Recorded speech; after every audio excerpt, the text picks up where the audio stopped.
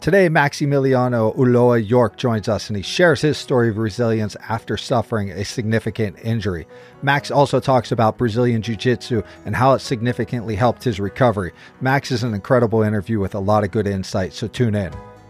Through that tragedy, taught me life is finite. You really have a short window to take what it is from life that you want and enjoy it. You can go back to that day, February 18, 1990, and change what happened. My honest answer is I wouldn't change it. You're just going to have to go through it, and your strength is going to be found in simply going through it and being authentic and real in the process. I was talking with my palliative care doctor today, and she turned around to me and she looked at me and she was like, do you think that you'll eventually beat this?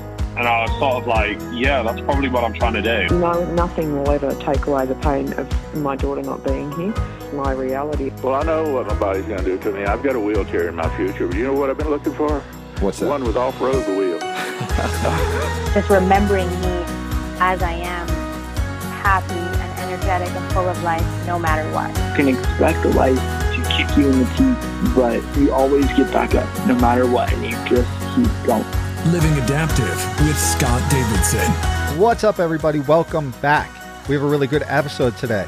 We're going back to our roots, and we're doing what we do best, and that's sharing stories. Today, I'm joined by Maximiliano Ulloa York. Max is a BJJ instructor, BJJ competitor, and runs the International Jiu Jitsu Without Limitations Federation and also the Jiu Jitsu Magazine.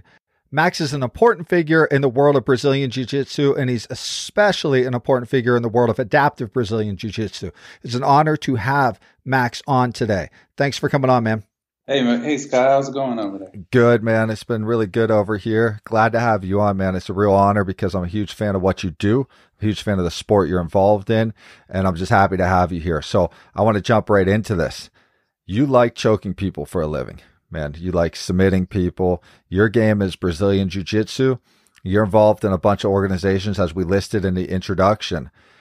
What year did you start jumping into this? Because this happened before your accident.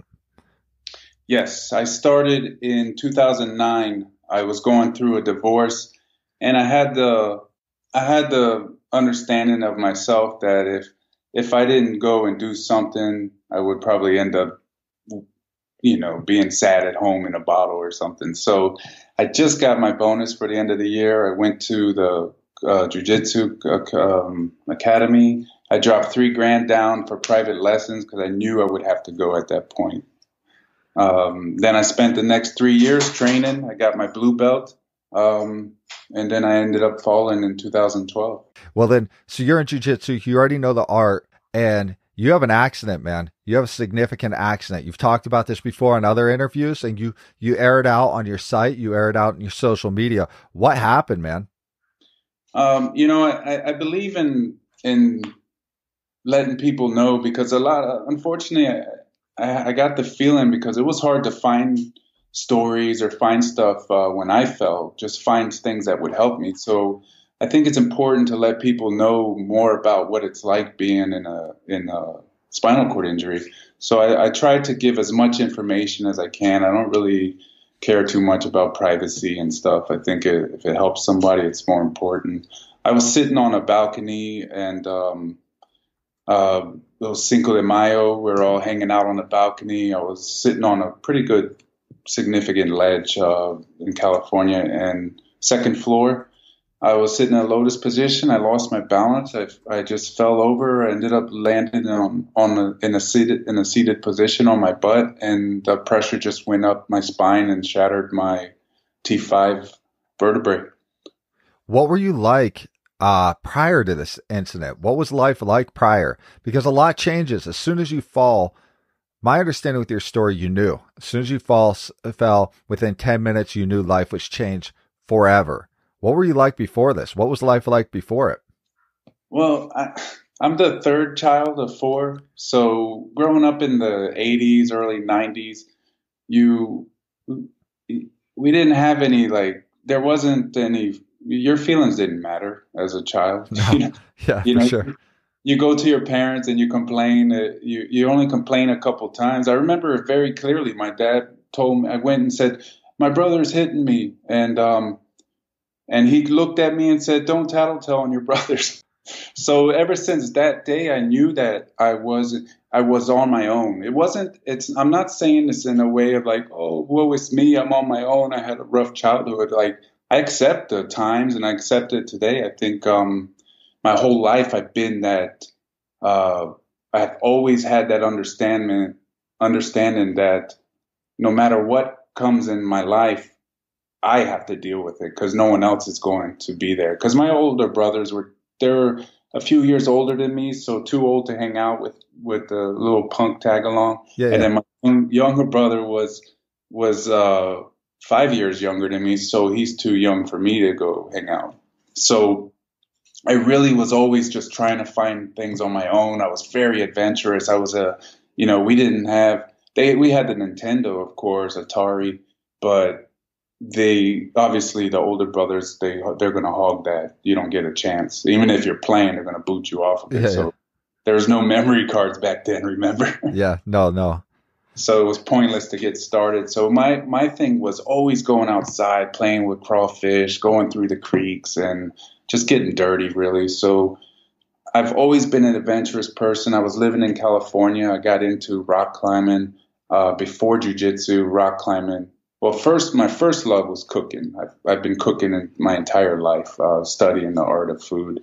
And then I got into rock climbing. That was my second love. And then jiu-jitsu kind of took over all of those afterwards. But I was very adventurous and very, very much a loner, I would say. Do you feel like that kind of childhood had a big impact on where you steered yourself? It's a good question. Definitely, I would say when we got into more of our middle school and high school days, you really had to, you had to answer for whatever you said. It wasn't nowadays where you get away with whatever you say. You had to answer for your actions. But I think the root of it all would definitely stem down to my older brothers. You have older brothers picking on you. My dad, he would spank us a little excessively at times, but so I wasn't allowed to cry in the beginning. So, like, if we got a spanking, you're not allowed to cry or it'll make things worse. So you kind of learned how to deal with pain in a sense. I know it sounds bad for all the listeners, but in my time, it was like, it wasn't about trying to be tough or anything. It was more about, if I cried, it would give my brothers the satisfaction that they got to me. So I'd rather take more of a beating than to show any emotion, because it was my way of winning in my mind. You have a really you approach some horrific stuff, some bloody stuff. You laugh about it.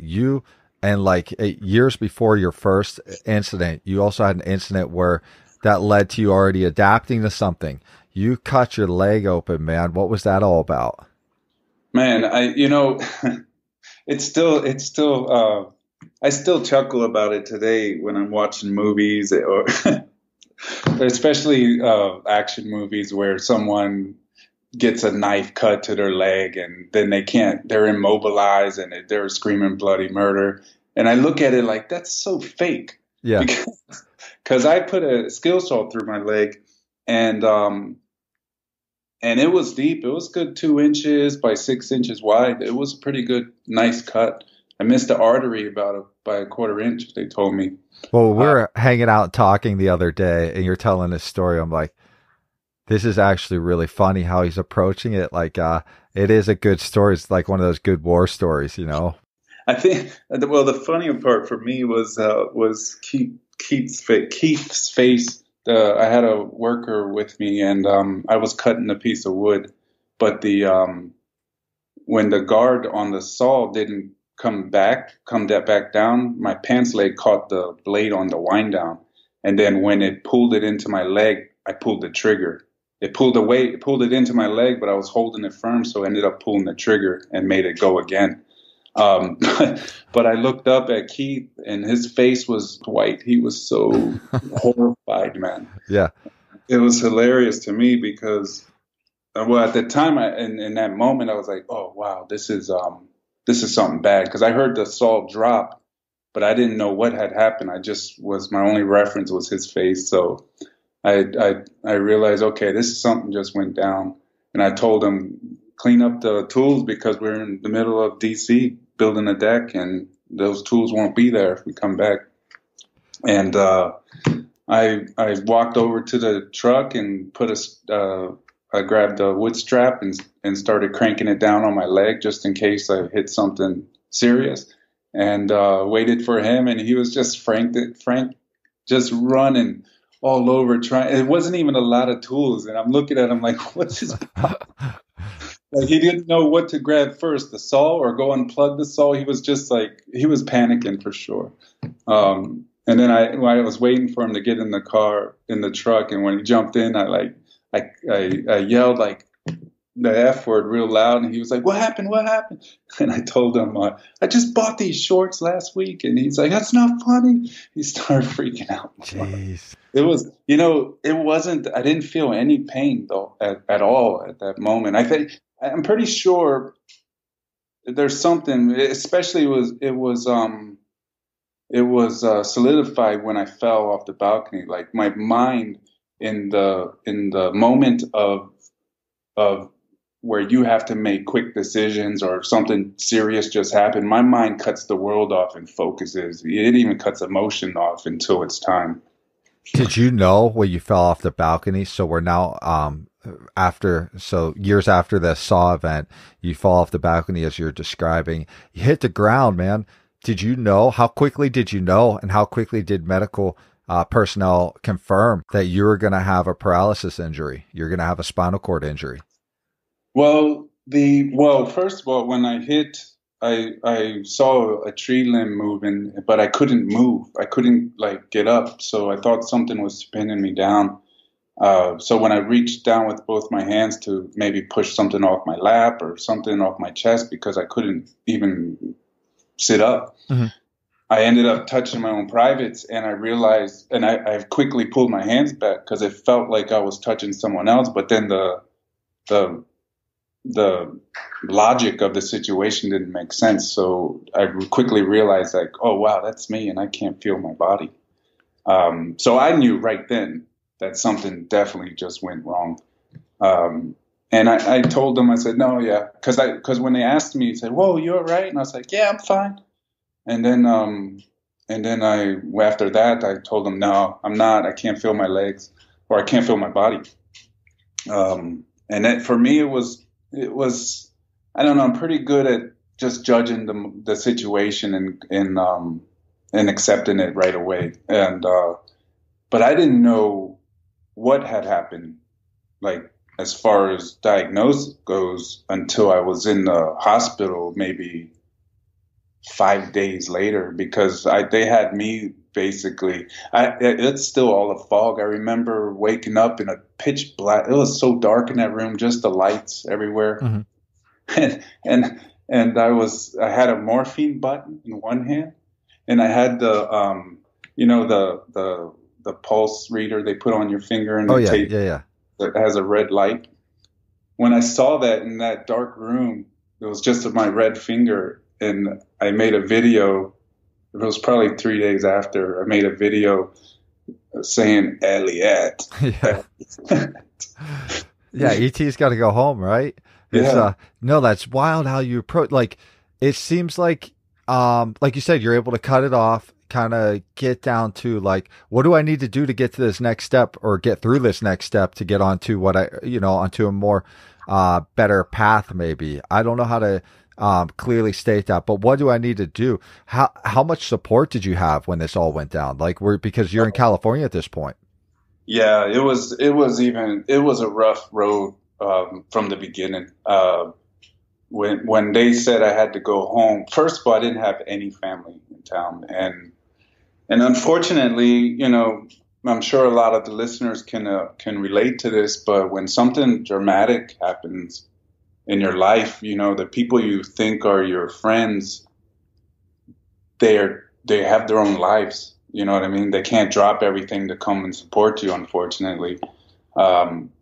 It wasn't sad, because I'm very accepting of most things, but it was kind of disappointing that I probably all my friends, even people I rolled with every single day, I just would get a Facebook get well, or you know what I mean. It was kind of, in a sense, like, wow, I'm really on my own here, because I had zero family. I had a couple good friends. Vicky came in and didn't even ask me. She just said, "Where's your house keys so I can take care of your cat?" Like, she's a diehard friend for sure. But yeah, you're right. In fact, it's funny you say that. There's somebody I follow on social media, I've talked with before, who went through a pretty significant spinal cord injury, recovering from it. At this point, it's been several years now. And he made a post recently about, a lot of people think I'm cool. I'm their motivation, like I do a bunch of stuff and everybody's excited to see it. And they're like, look at him. He's crushing it. But then he's like, in reality, I'm dying inside. I'm having so many difficulties. The music fades. I'm alone at times. And people need to understand that it's not all this social media. It's not this highlight you see in social media. Most of the time it's a struggle to get from here to there. And I was talking to all the other people that are involved in very large organizations that is a big problem for a lot of very, very, very public figures, very known figures in the, that have gone through significant stuff, is that there's a feeling of almost aloneness at times while you're going through all of this. Yeah, well, I can relate to that as far as, but then again, it goes back to my entire life. I've been that loner, that solo guy, Mm-hmm. So I'm used to being like in my own world and used to having to deal with my own problems on my own, because I would rather go through more pain or more discomfort than to ask for help, even in this dramatic state. Like, I didn't even ask my brother Thomas for, I knew that I needed somebody and I needed help. And when I called my brother, or when I finally talked to my brother a week after my fall, I didn't even ask him, but he basically told me, he said, look, I'm on a job that's going to, he's a huge deck builder. So he was mm-hmm. building a deck that was going to take 2 months. It had all these components to it. And he had 2 months left on the job. And he's like, I can't come. I can get off work and come there, pack up your place into storage, and then help you out, whatever you want, and then come back and help you into the apartment for a week. But that's all I can do until 2 months. And then I can just pack everything and move to California. Like that. I didn't even ask him. He just knew that that's what you're supposed to do as a brother. And he's in the position to do it.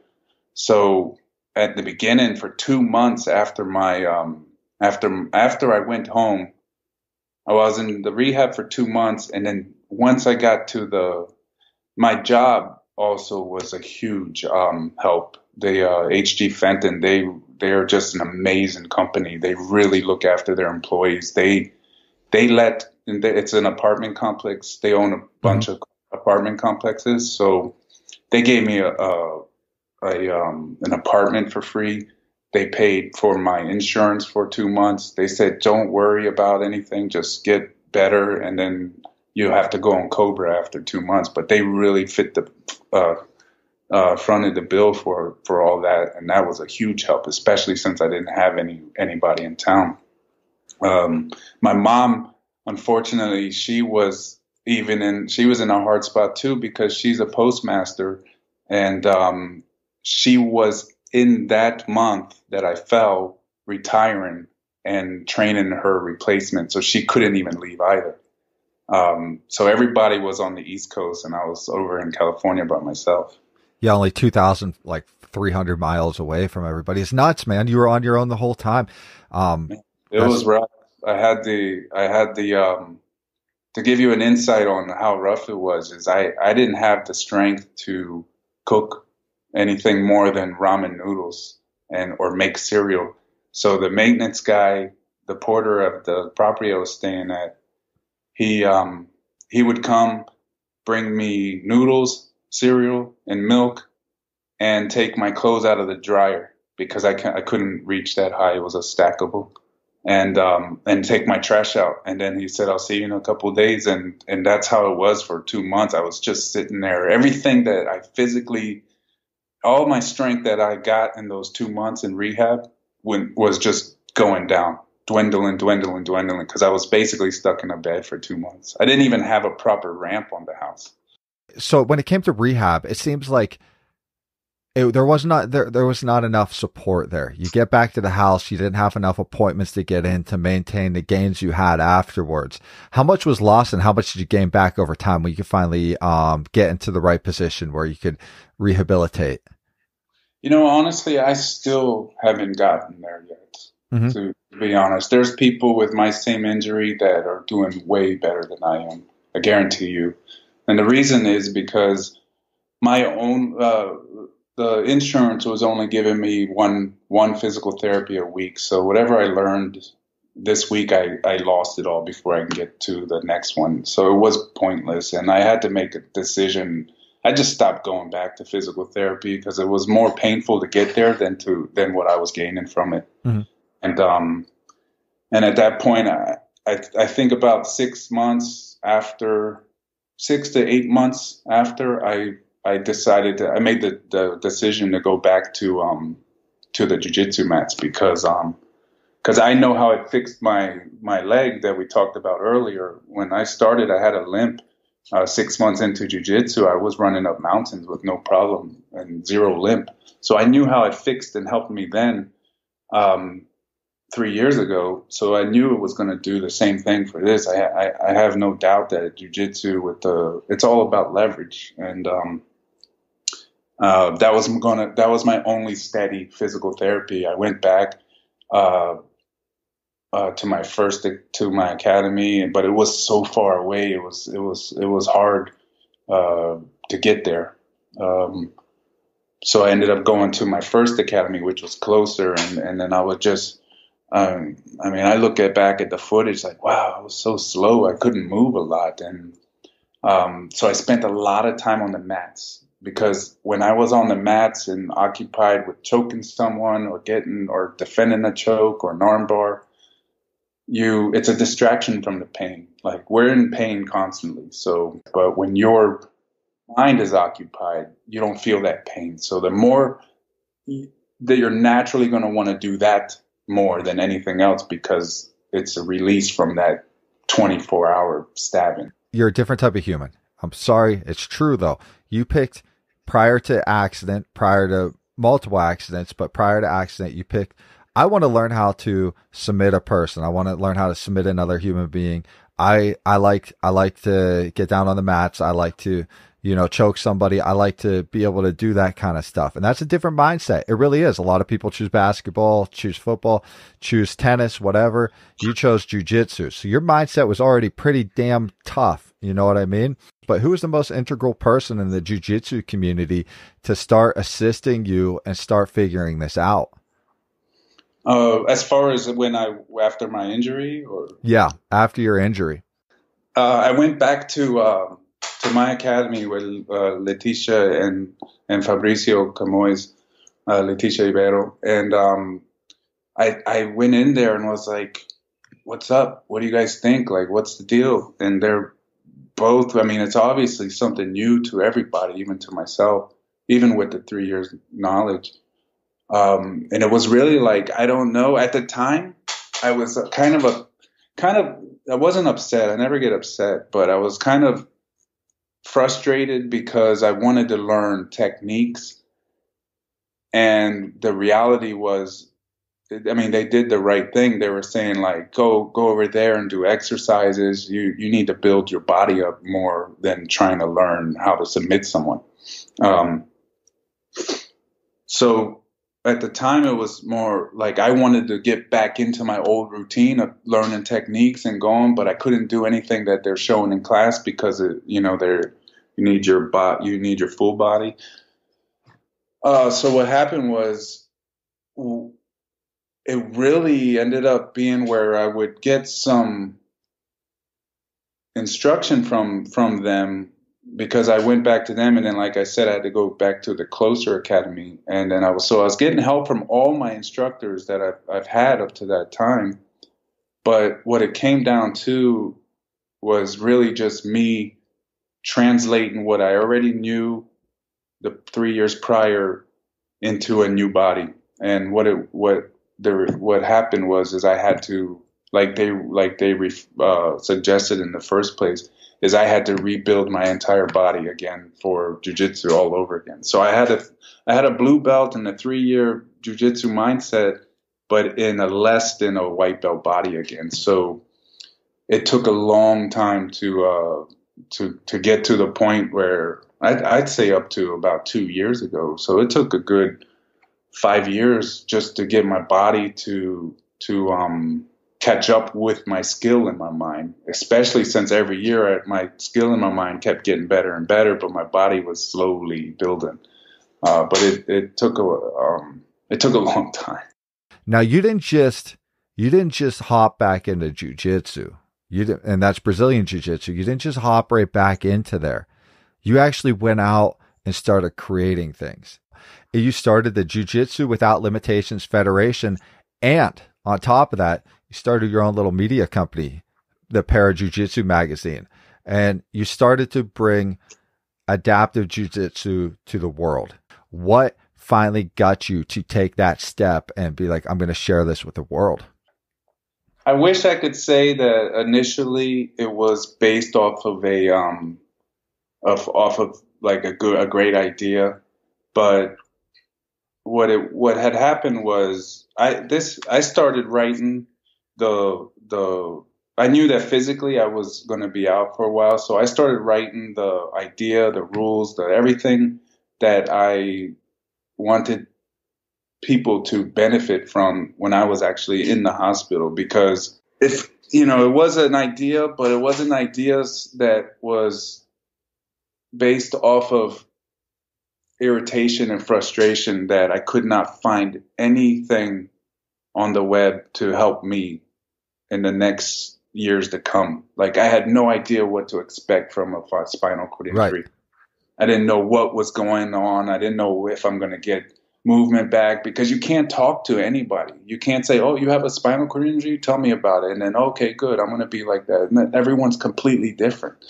And I mean, I didn't know until years later that how severe my mobility issues were compared to other people. So I got frustrated, and I said, you know what? Everything out here, everyone wanted money in order to help you out, and it drove me nuts that it was driven by that. So I made a point I wanted to create something that is more than just competition, because all your jiu-jitsu federations out there, they primarily only focus on competition, and they're money makers, because people pay to go to compete. But I wanted something more than just a competition federation. I wanted to, I call it Without Limitations, because I wanted to create exploring without limitations, cooking without limitations, jiu-jitsu without limitations, chess without limitations for those with more severe paralysis. And the reason is because basically everything that I did in my life, thinking that I couldn't do it again because this happened, it's not right. I know the best medicine is good nutrition. And in those early days, I was so mad, or I was so frustrated at the fact that I'm in a hospital and the food that they're serving me is not healthy, and it's not going to help anyone. Like, it's just going to make things worse, maybe, in my mind. So I want to create one of those meal plan type companies that actually sends food to new trauma patients, so they can get the proper nutrients to possibly recover as much as they can in those early years, because those early months of an injury is the time when you can probably get more of your mobility back. Mm-hmm. They have those outpatient where, they're private companies where you pay $60 an hour to have a physical therapist stay on top of you, and you can't do that four times a week. You know what I mean? And getting only $1,300 a month, plus when I was put on Cobra, I was paying $700 for insurance and only getting $13. I had to become homeless. A year after my accident, I became homeless. Where'd you go when you were homeless? Well, I didn't want to be, like I said before, I don't want people giving me sympathy or like, oh man, do you need help? Are you okay? I didn't want to be that guy living in his car around San Diego, because I just don't want to be that guy. So I made the choice, basically I had a little small yard. It's the size of a Prius. And I hit the road. I used my jiu-jitsu family across the country, and I went from academy to academy, and just because that was the physical therapy I needed. And I decided to go on a 2-year road trip until because Medicare doesn't give you insurance until you've been in your situation for 2 years. And you go 2 years going from jiu-jitsu gym to other gyms, and it's just crazy. That's a wild journey, but man, that had to have been pretty fulfilling at times too. Like you're getting all this information, you're having relationships, you know what I mean? Yeah, well, it benefits me now because I have such a huge community across the United States. So now that my body has caught up with my mind, I'm ready to unfold all these things I've been writing for all these years. You don't just go to any gyms. I mean, you're at Henzo's gym in New York City. For people that don't know, that's probably the peak of it, in the States for Brazilian Jiu-Jitsu. You actually film videos with them. You film videos with other people. You've been in pretty significant competitions too, super matches, if you will.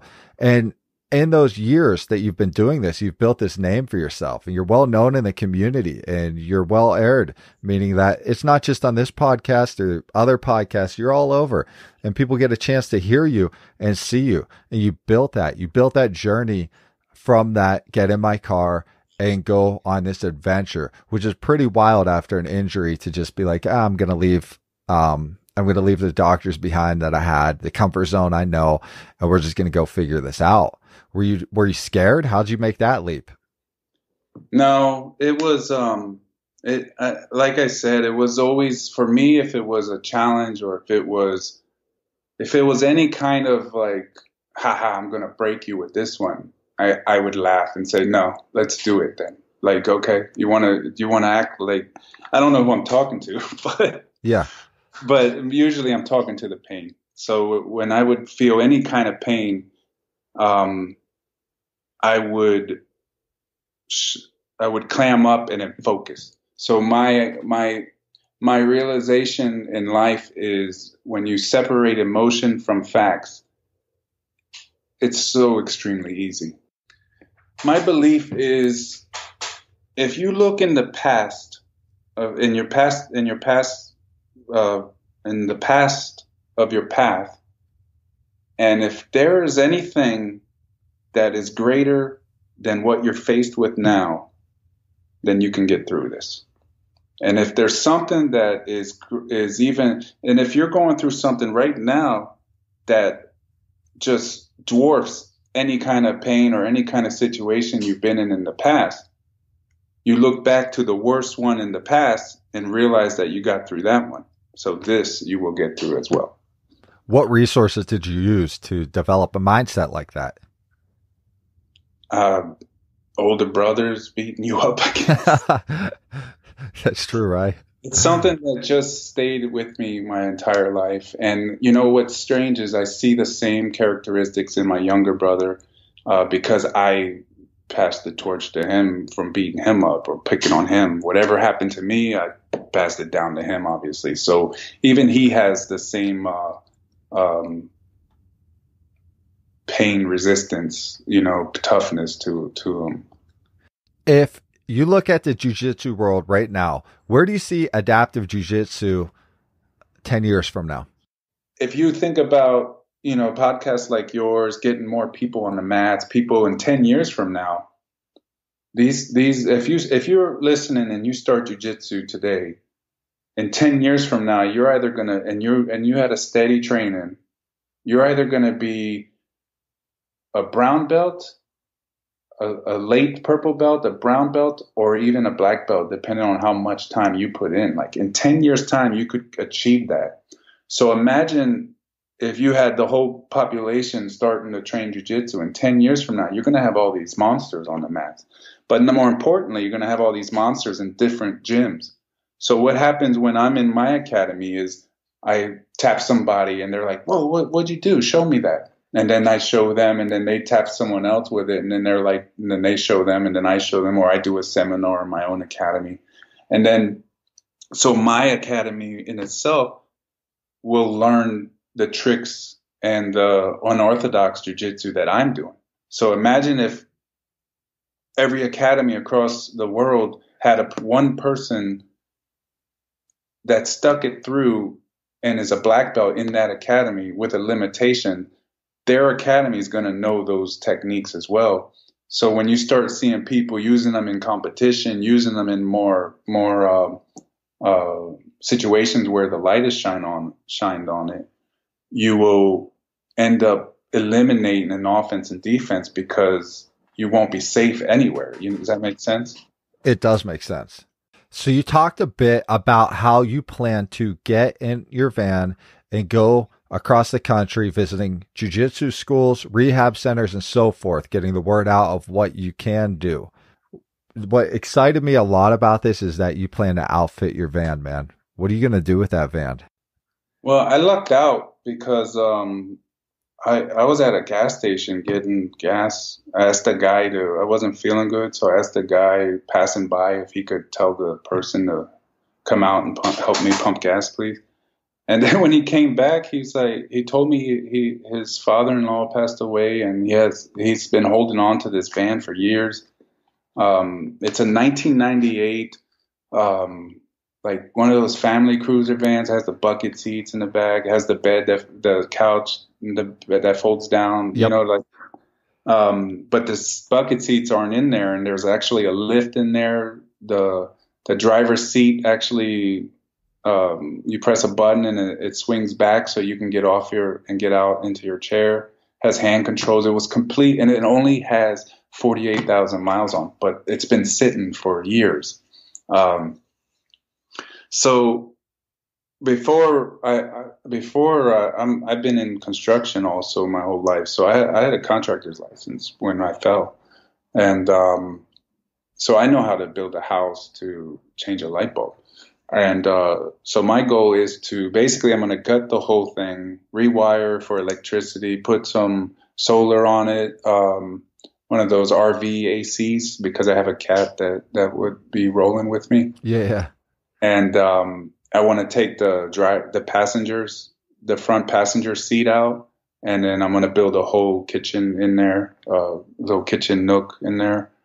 And what's cool is I don't have a ramp, I have a lift. So when the lift comes down, if I'm outside of the van, the lift comes down like to a table height, so I can even grill out there if I need to, and because it's metal. So I plan to, but what's cool is instead of walls, I have this idea where I want to line the walls in canvas, and then just paint scenes that I see all across the country. So it becomes more personalized, or more of a museum kind of. So you a painter? Yeah, I get it. I didn't even know I was a painter. So I got the divorce. A year later, my dad got cancer, and I spent the last 11 months with him. And then a year after that, I fell into my wheelchair. So I was hit with these three things in a row. But when my dad was going through chemo in those and he wouldn't talk a lot, and it was hard to get him to interact because he just felt like crappy, and he was a painter.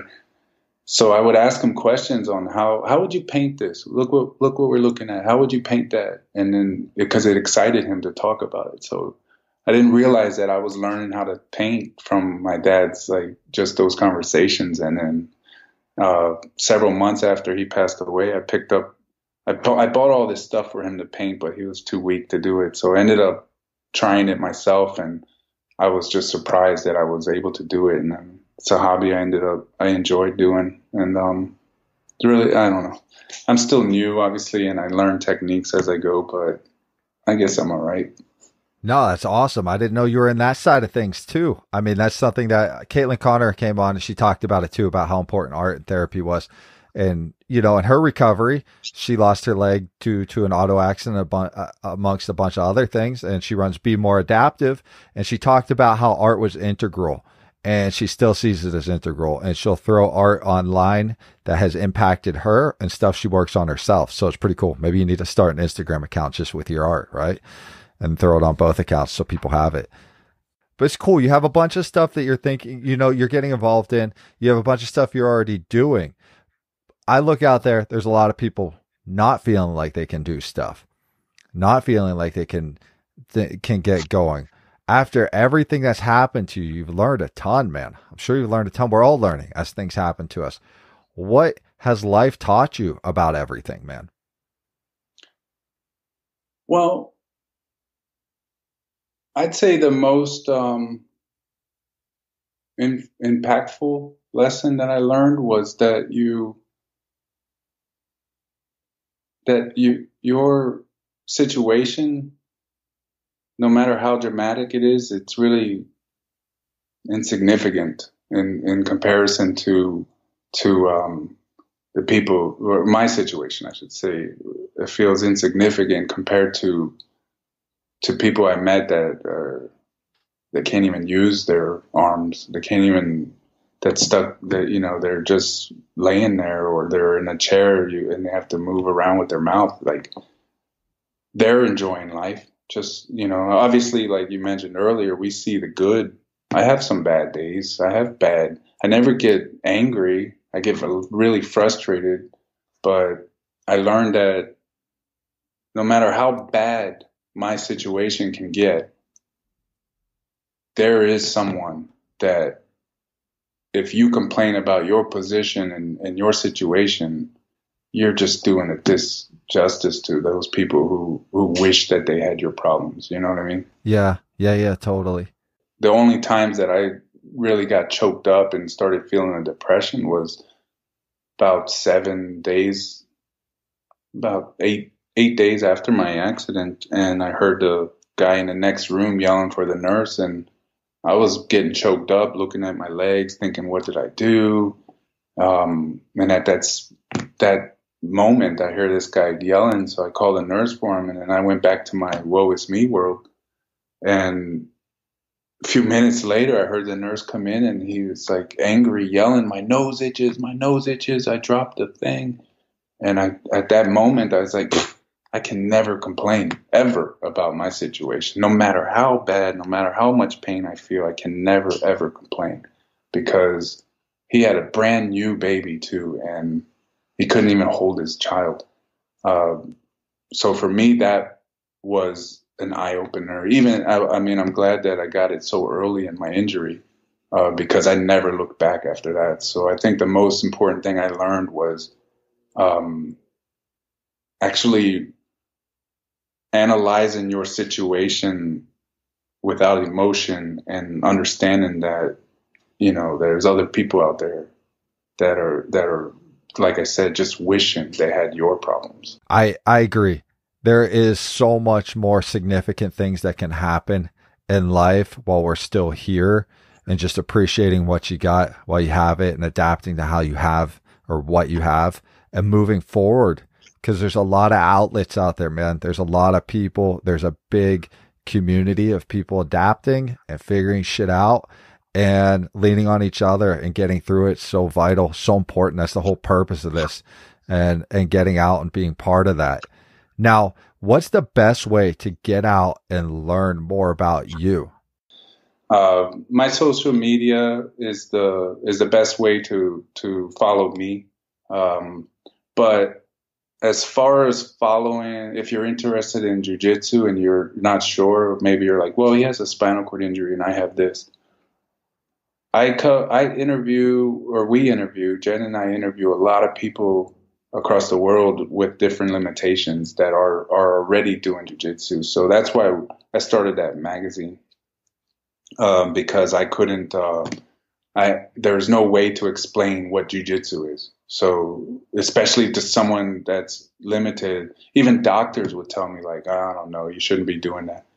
But you have to also understand that a lot of people associate your situation based off their own abilities. So like you get it all the time. It's kind of a selfish response. Like when, oh, what happened to you? Oh, I fell off a balcony. Oh, I don't know what I would do if that happened to me. I'd probably kill myself. And I'm like, you know how selfish that is to say, like, you're just referring my situation to yours, you know? But then again, you can't get mad because it's only nature. I was that person, I'm sure. You know what I mean? I'm not going to all of a sudden fall in a wheelchair and say I never parked in a handicap spot or used the nice roomy stall.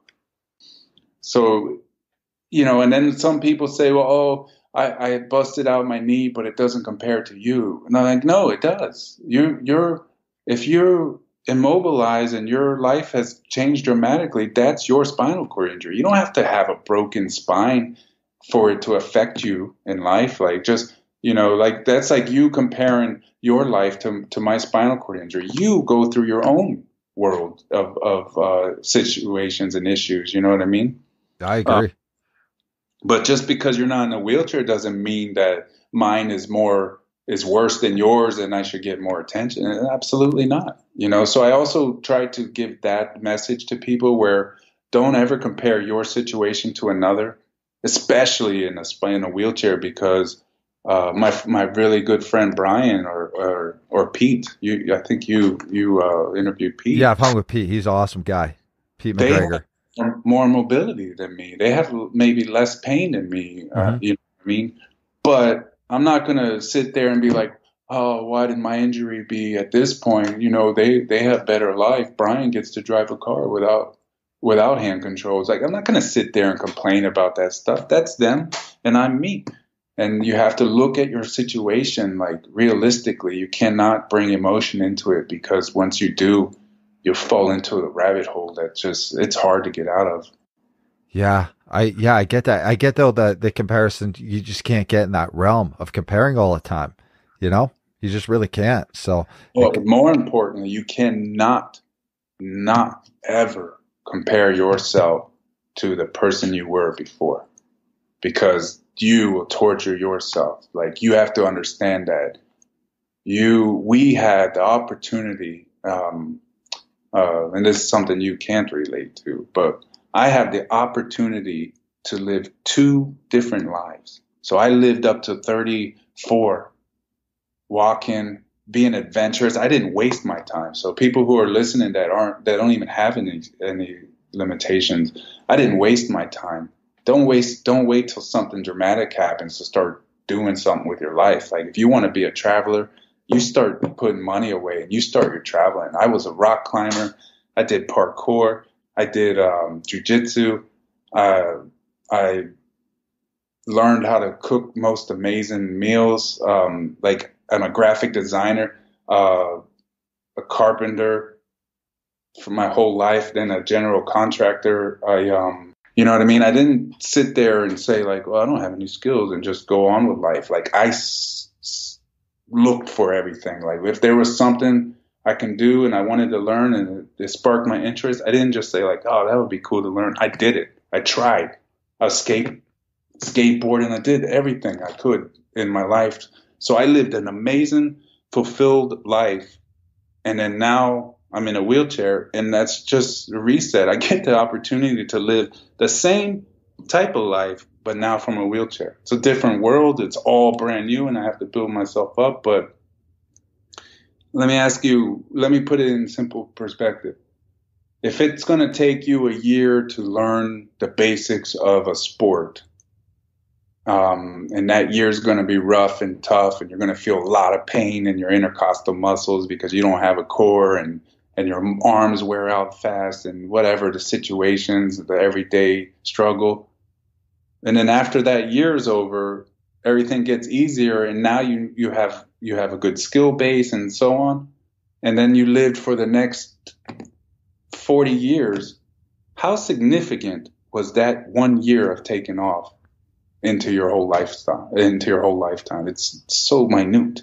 So don't think about it as, oh, it's going to take this long to get to a certain level. Like, just think about it like, I'm going to put the time in, and then in the long run, it's going to be worth it. Because you can't put time on anything, because I was working and I was training jiu-jitsu as much as I can, going to school, working.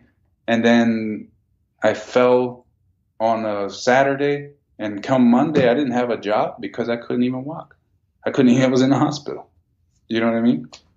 So you can't. Now, that doesn't mean be reckless with your life and be like, well, I should pay rent or have fun. You know what I mean? Yeah, don't go, yeah, pay that rent, man. Unless it's something once in a lifetime, because you will bounce back from the rent. As long as no one else is relying on you. So where are you going from here, man? Well, I have to get out of Florida first. So one thing, I never wanted to ask for help. I had a goal ever since I was early on in my injury. I think the first year I made a goal. I was like, okay, I want to get an actual van with a lift, everything, or a ramp, before I even ask anybody for help, because I know it's going to take time to build my body up to be able to do this dream that I wrote, I just designed or just came up with. So my goal was to get a van. Now I got the van, but the van since it's been sitting so long, it needs some help. So I have to get that sorted out first. And after that, once I can finish, then I'm going to do some adventures here in Florida, southern Florida, and then work my way up. And then my goal is to hit every state in the country, just visiting rehab centers, visiting jiu-jitsu academies, visiting people. If you're like, hey, you're coming to North Carolina, I live here, it would be great to see you or great to meet you. If it's in my path, I have nothing to do but meet people, and that's my goal. So I really enjoy meeting people and just talking and hearing stories. I never put myself above anyone, and I'm always open. Like, I know some people may feel like it's hard to talk to people, but like I said, I'm open book. Whatever you have any questions, if you were like, I'm new to my spinal cord injury, what happened at this time? Like, I've been writing everything and documenting everything since my first week. My friend Vicky, I told you about, she came in, when she came in to get the keys, she came in with like 5 or 6 composite notebooks and pencils, and was like, write it all down. And ever since then, I've been writing my journey down, because you tend to forget where you were. So when I go and meet somebody that's been in the spinal cord injury for 2 months, I try to go back in my notes at my 2-month area, and I see where my mindset was. Because first you have to know how to talk to them, because I was shutting everyone down, especially if you were in a wheelchair. I didn't want to hear from you. I didn't care. I didn't want to learn from other people that already been through it. I was very stubborn. I was like, no, I'm going to figure it out on my own. Like, I feel bad because the social worker at the hospital, she was in a wheelchair, and she was telling me about how I should get the brakes that fold under my chair. And because she told me that, I got the other ones because I didn't want to help anyone's help. It wasn't anything against her in a wheelchair. It was just, I just had the understanding that my injury could be different from others. So I didn't want to be misled either. So I just wanted to figure it out on my own. And that was part of my struggle in the beginning. So I don't recommend that to anybody who's thinking that way right now. Like, get help, no one's going to be thinking less of you, like, and no one's going to care. Get those writings into a book. Let us read it, man. Oh, I'm working on it. I'm actually, after I do this road trip, my next plan after the road trip is to take 3 months out of the year, and just like maybe go to a farm in Brazil and just write, or go, because I'm living in a van. I don't have any roots basically. So I can go anywhere in the world, somewhere peaceful and nice. I have friends all over the world. So, my plan is to go 3 months somewhere and just work on my book. If you're, trying to write your own book, if you're listening, I don't recommend staying in those dark days for more than 3 months at a time, because you could relive them. Yeah. I when you were saying that, it kind of, man, it really hit home. You know, that is a huge journey you went on. If you think of like where you started all those years ago in Virginia, Northern Virginia, DC metro area, to now, and where your path is, what a dramatic difference. What a way to look back and be like, wow, so much has happened. So much positive has happened too. Yeah. I wouldn't change my life though. If you asked me, like, would you go back to that balcony and not sit on that ledge? And absolutely not. One, because that was me. If it was dangerous, I wanted to do it. Like, if you were like, no, that's dangerous, like, really? Like, that's how my brain works. So I would be depriving who I am. And then on top of it, yeah, I lived a great life and I was very adventurous, mountain bike and everything.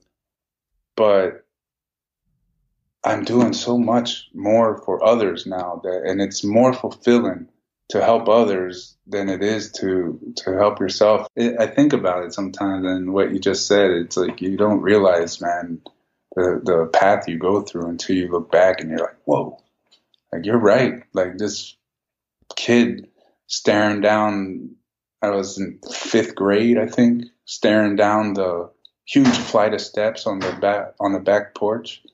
And then just like getting the nerve up because one of my favorite TV shows was The Fall Guy. So I wanted to be a stuntman basically. And that's I remember so awesome. I remember staring down the flight of steps, like wanted to, like, ooh, I practiced halfway and it wasn't so bad. There was a little slope at the end. I was like, my theory, this was before parkour.